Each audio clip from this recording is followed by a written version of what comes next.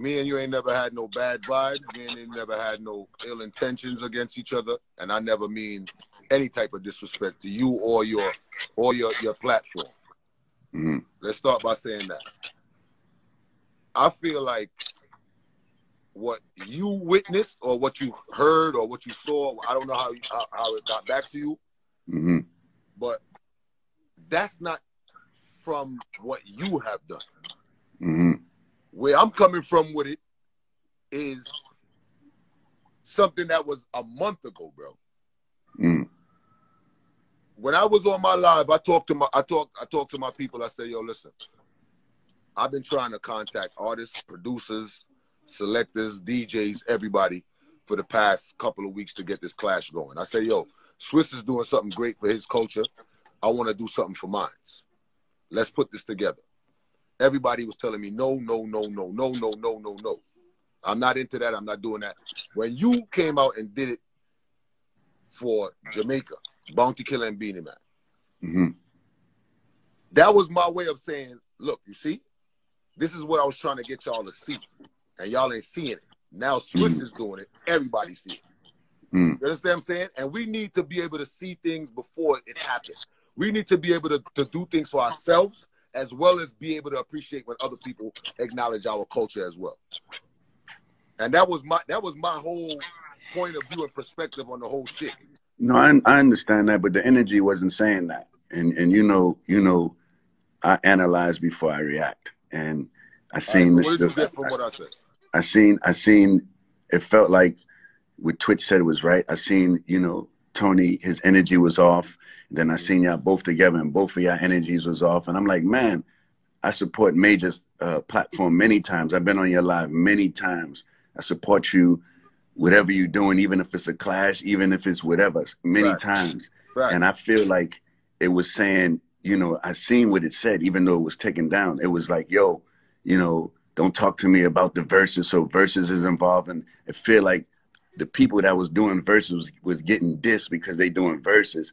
And I never once mentioned that. I never once mentioned that.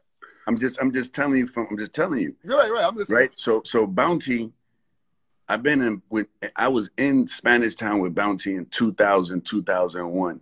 Beanie's been family. This is not like some type of entertainment thing. You understand? This is a celebration thing. Right. And imagine me doing verses, which is the biggest platform in the world, and don't celebrate dance hall. Right. And I come from dance hall. Right. I come from Clash. I come from Boston Road, Gun Hill Road. I've been doing this a long time. Mm-hmm. And it was Memorial Day weekend. And if anybody wanted, like if you would have called me and be like, yo, Swizz, I've been trying to do this thing here. I've been having a little bit of a problem. Is there any way? I called you, remember? I was like, yo, let's Majah do something for the Beanie and Bounty. I reached out. Facts. You understand? And then even with Tony, I think Tony's a serious DJ. I think he's a serious DJ. But I think that his energy gets in the way sometimes, just from me observing. His energy got in the way. I don't know how long you was watching the live, but that's what I was talking about earlier. This is the second live I was doing. But the first live I was saying, Tony is speaking. You got to understand, just like Twitch said, Tony and Bounty don't talk. They're not friends, whatever. So he coming from a personal place with it. And I don't want to speak for Tony because I'm not Tony. I can speak for myself. But that's what I get from it. The fact that him and Bounty don't talk and them niggas ain't cool and blah, blah, blah. Yeah, but he mentioned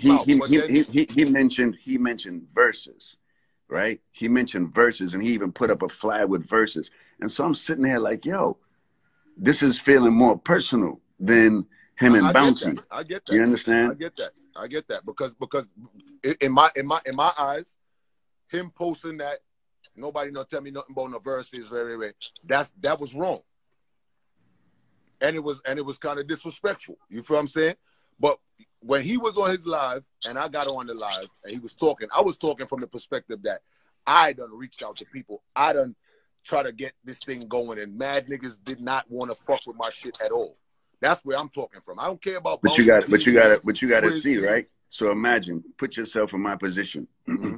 I already was quiet the whole time. Even when the flyer went up, disrespect, I still was quiet. But then I'm seeing like this over disrespecting, and then I see you and him in the video. He still got that zone. It's not clarified what line you talking about, what line he's talking about.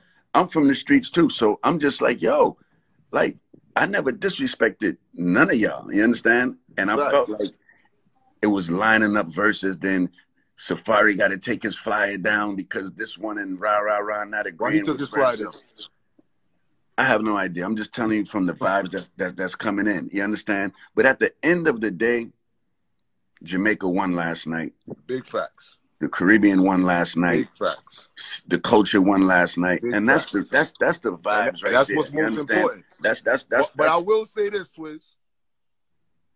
I feel like me and you got a good enough relationship or friendship where you could have called me and say, yo, bro, what's that about? I did call you. I called you before, and I tried to get you on the phone, and you were sleeping. Oh, okay. Okay, remember? All right. Okay, so I'm not hiding in the closet with anything. Like, I was on Tony's chat. I'm on your chat right now. I'm not running from that. And like, I know I do this for real. So if we have an issue, I woke up out of bed because I'm like, you know what?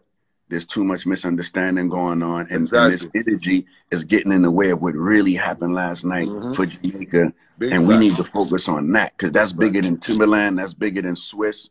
That's bigger than everybody. You understand? So let's get the negative off the table because that's the easiest thing to do. The easiest thing for me to do is to be negative. That's the easiest thing. That's how we all came up. That's the easiest thing for me to do. You understand?